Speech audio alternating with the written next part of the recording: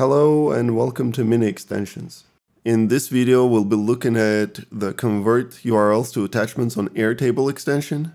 And to get started, basically what it does is it will take your list of URLs and it will attach the actual images into your Airtable so you don't have to download and then upload it here manually.